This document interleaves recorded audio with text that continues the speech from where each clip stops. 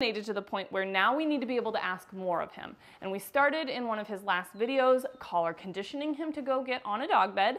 So he's able to hear the cue, feel the vibrate of the collar, go get on his bed. And we've been able to send him from a little bit of a distance, but we're not really able to hold him accountable yet to stay on that dog bed for longer durations or through distractions. So today we're going to be working on having him stay on his dog bed for longer durations, and depending on how that goes, we may add a few distractions in.